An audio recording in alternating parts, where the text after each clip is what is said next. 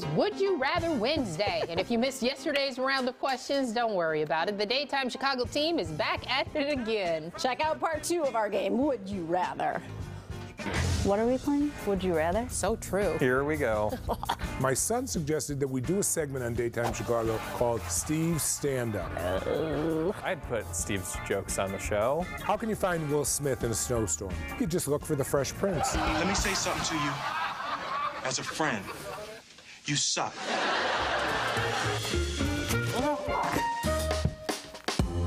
Peek into the future or jump back to the past. Ooh, that is a dangerous game. Live in the moment, right? 5 years in the past, but then you change the future. So do you really want to do that? Oh, man. The future? Oh, no, wait. Oh, like just go back 5 years and stay there? Time travel confuses me, okay? And I was told there'd be no math with this one. Or I could go into the future. This is a little too convoluted, like a Christopher Nolan movie. Yes, it is.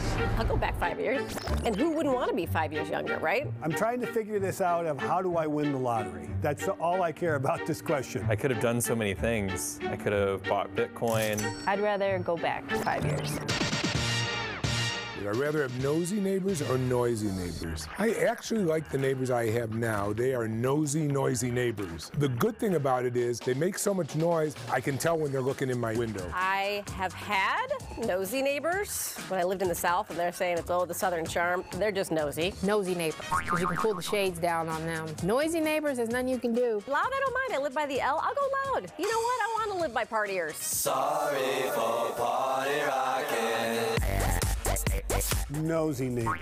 I have some experience right now with noisy neighbors. No, thank you. It's already driving me crazy. I have noisy neighbors right now, and I know exactly what they're watching on TV because I can hear it. They're watching the new Sex and the City. I can hear the xylophone through the walls. It's awful. I guess I'd rather have nosy neighbors. Would I rather have a high-pitched voice or this manly voice? I'm going to go manly voice, because I have been told I have a manly voice at times. Nobody takes high pitch seriously. I have an annoying high-pitched voice. Oh, come on, deep manly voice. Do the voiceover, do the movie trailers. In a post-apocalyptic world where two women sit on a set and take over the nation. I would definitely see that movie. Food, fashion, fun. Welcome to Daytime Chicago. I'd rather have a manly voice. I get irritated by people with very high voice. I should probably stop talking like this right now. It's really getting annoying. Well, I think I already have a deep, manly voice. Would I rather have my name tattooed on my forehead or no front teeth? No front teeth? This is an easy one. I had no front teeth for a long, long, long, long time. Merry Christmas. I've seen the photo evidence. No, she looked exactly like Jim Carrey. And it wasn't that big of a deal. You can get fake teeth. You can just not smile. It's not a pretty picture. Go with the name across the forehead, Amy. I rocked the no teeth before. I'll rock them again. I think I would rather not have any tattoos. Should I decide to, after I leave television, go into a life of crime, when you have tattoos, especially with your name on your forehead, it's a lot easier to get caught. I got a big forehead, okay? I don't need anything else on there. I got a 5 head going already. He could probably not only put his name on his forehead, but maybe a quote. Bob. Oh, but his is perfect. Palindrome. Bob is a palindrome, so he can look at himself and it'll be spelled the right way. I feel like having no front teeth would at least give me character. I guess I'd have my name tattooed on my forehead, but I get it in script, so it'd at least be pretty. I guess I could keep my mouth closed. I'd rather have no front teeth.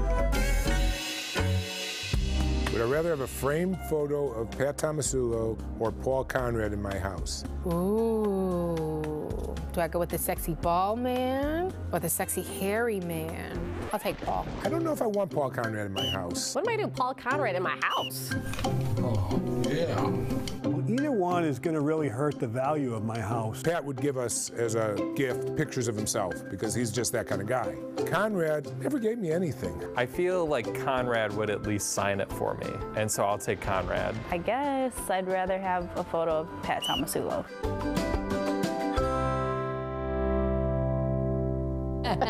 We are a scary bunch. We are a scary bunch. Oh, that's fun. We usually play Would You Rather on Wednesday up in the office. That's how all of this came about. Yeah. Yeah, that was great. And thank you to Bill Klazura, our photographer, who put that together. Yeah. It looked fantastic. He was over like a mad scientist Yeah, putting this laughing his together, head off. laughing and everything. Yeah, So good great. job, Bill.